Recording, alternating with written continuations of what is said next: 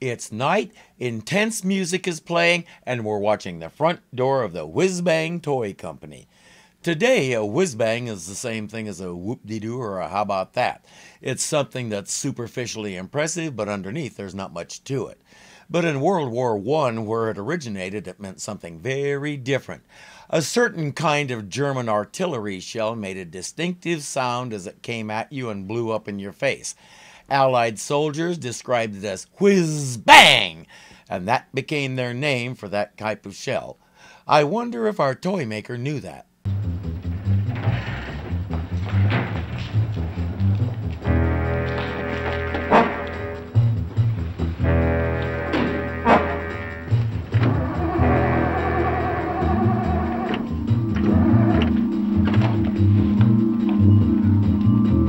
Remember the good old days when a nice panic could make you hit the gas pedal too much and flood the carburetor so the car would refuse to start? Me too. You can guess where he's going.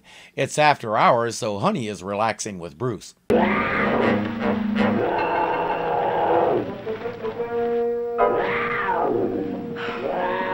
Bruce, why do we always have to watch your show? That's what you get for teaching him how to use the remote. Our man leans on the doorbell until Honey gives in and answers. The door, Miss West. Quick, hold it. What happened? May I have a glass of water, please? Of course.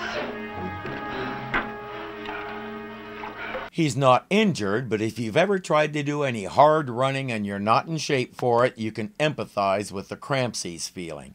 I've often said the only time I might genuinely run is if something really big is chasing me.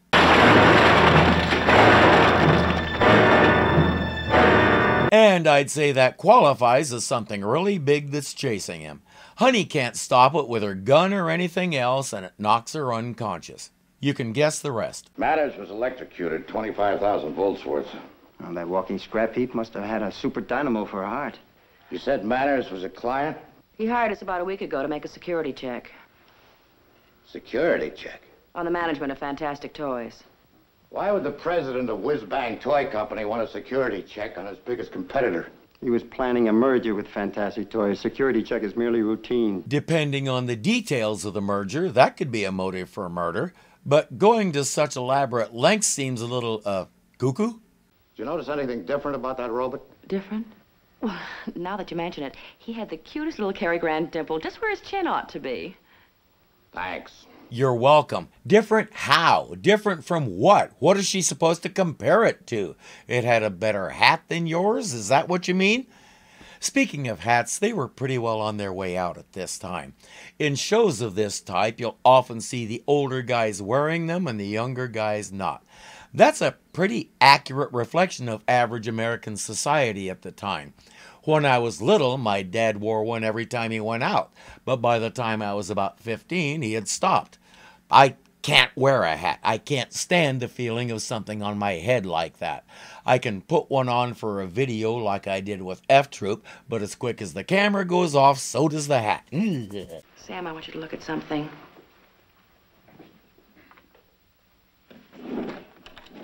What do you make of this? Looks like a metal stamping. Where'd you get it? I found it next to Mr. Manner's body when I came to. Why didn't you hand it over to the lieutenant? It's the only clue we have. Now they just have to figure out what a simple plain metal disc means and how it ties in with Mr. Manners' murder. Speaking of Mr. Manners, his nephew Byron calls and wants to talk to Honey right away. Sit down, make yourselves to home. I try to do 200 every day. Great for the eye. So are carrots. Carrots. Funny. Sit down. How about a drink? Well, isn't it a little bit early? Oh, come on, be a sport. I hate drinking alone. It's not a problem this early in the day since his favorite drink is an ice cream soda. Let's face it. I look pretty guilty, right? 1 or 2 scoops. None for me. I'm driving. One, please. What do you mean by guilty? At least the police seem to think I'm suspect number 1. He says he had no reason to kill his uncle. He just took over the company and presumably became a whole lot richer. I have a feeling that's what the police are looking at. How did you feel about the merger with Fantastic Toys? Against it from the start. So was Neuwirth, The poor boob. Boy, did he panic. Newworth? Ronald Newworth, our treasurer. Honey wants to look around. Byron can't give them the tour, but Newworth can. Oh, how clumsy of me. I'll get it. Excuse me.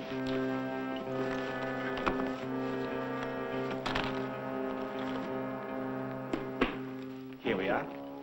He didn't seem to notice the disc, or if he did, he hid his reaction well. Sam wants to go check a few things out, so Honey will do the tour by herself. Miss West? I'm Ronald Newworth. Oh, I'm sorry if I took you away from your work, Mr. Newworth. Your presence makes my work seem all the more worthwhile. Would you like to see the testing lab first? Oh, that sounds very exciting. The testing lab looks like Dr. Frankenstein built it. While Honey is staring, Newworth gets called away for a moment. Isn't that handy? Now she can snoop a little.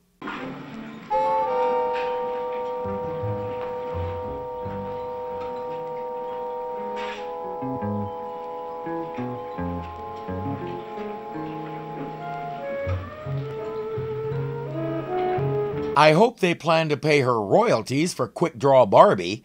G.I. Joe had been introduced 2 years earlier, and the idea of an action figure as opposed to a doll started to catch on. By about 1970, the distinction was established.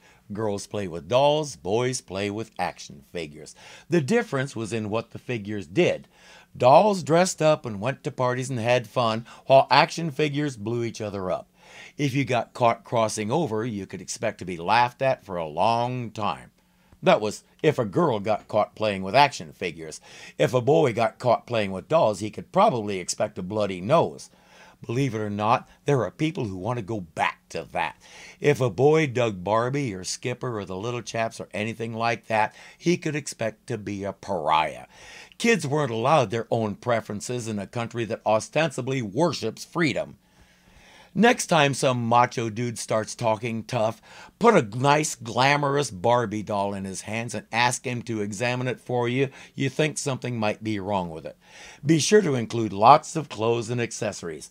Then come back in an hour without him knowing and see what he's doing with it.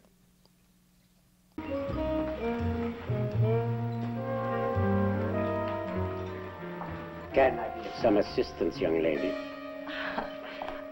I was waiting for Mr. Newworth. But surely he's not locked in the closet.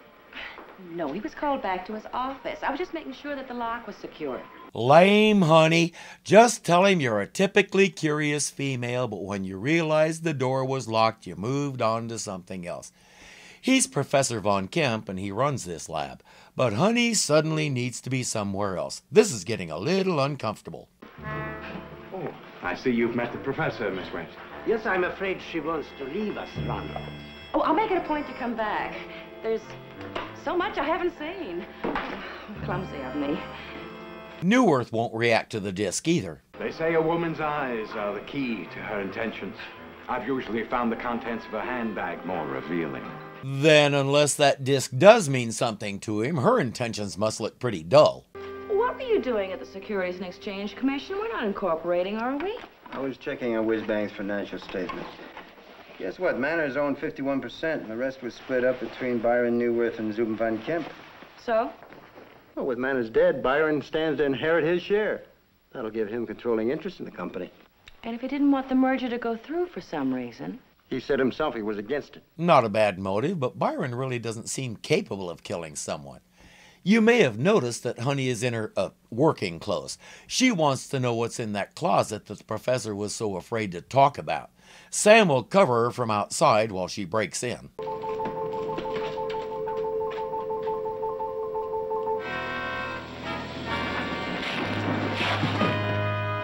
Well, at least he didn't get a lump on his head this time.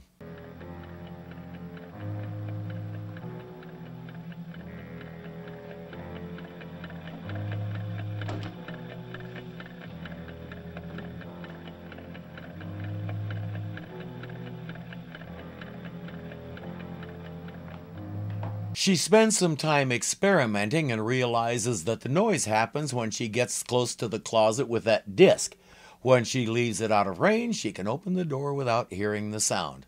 For reasons I can't fathom, she tucks the disc into her waistband and opens the door.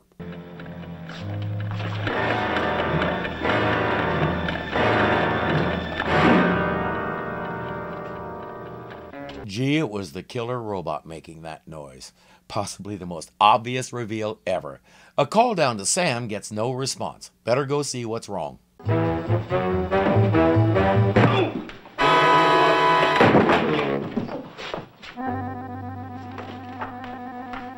on, get up. You're not hurt. How can I be hurt? I'm dead. Okay, Sam may have to wait a little bit. Byron was working late and heard mechanical noises coming from the lab, so he went to investigate. He really doesn't know what was making the sound, so Honey will show him. Stand over here. I have quite a surprise for you.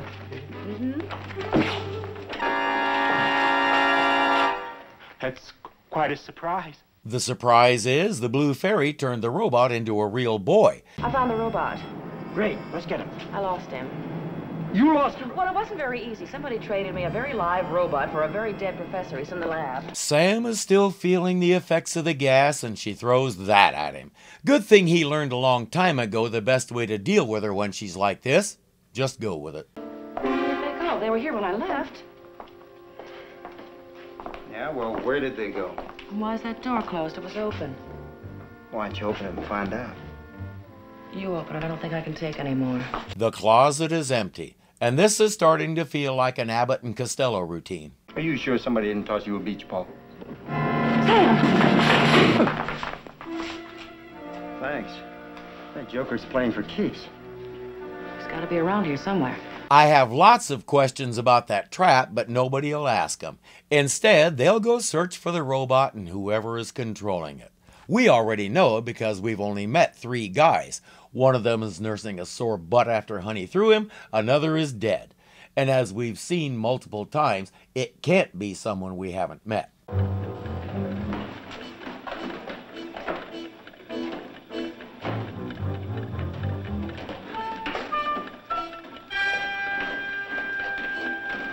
Sam is in the warehouse, Honey is searching the factory. Looks like Sam wins. I don't think he wants to collect the 25,000-volt prize, though. He's following me. If he's following you, you must have one of those metal discs on you. Get rid of it. Somebody must have planted it on me during my siesta. The big question is, where'd they hide it? He has to try and search his clothes while running from that thing. If it was me, I'd just take everything off and see what the robot chases, but this was a primetime show in 1966. You didn't do stuff like that. A hunk like Sam running around in his skivvies could destroy society as we knew it.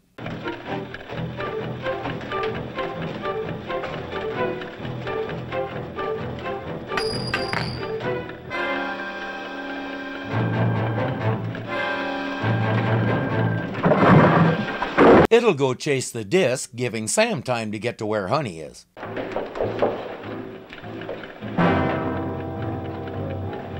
Sam? Must be the mating season. There's another Tin Woodman here. She lets it chase her for a while, then takes the disc and throws it far away. Go fetch! Well, it's the disc you want, not me.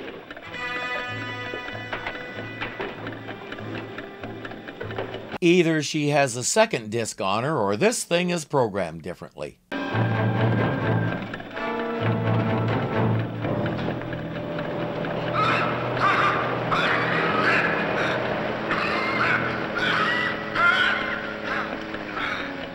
a cough like that, you can make a fortune in commercials. Ha! The answer is C. It's a guy in a robot suit. Since we're in a toy factory that makes all kinds of goofy stuff, let's capture him the Looney Tunes way.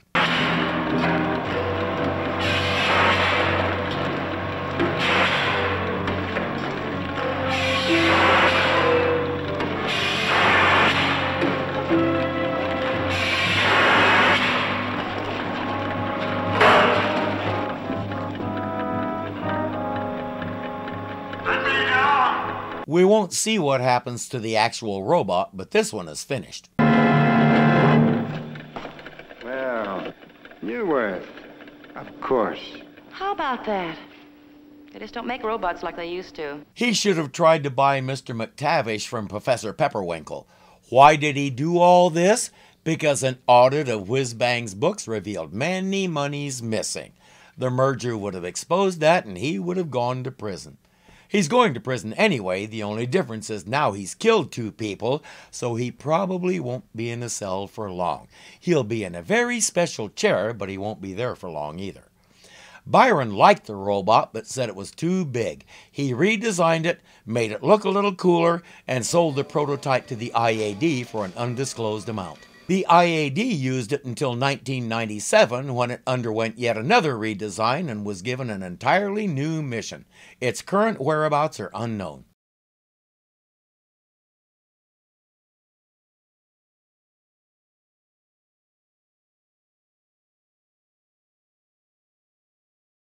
That's a pretty accurate reflection of an average American society at the time. And average, why did I say that? Isn't that handy? Now she can snoop a little. He should have tried to buy Mr. McTavish from... That's not easy to say. So he probably... Man, I could feel that falling apart.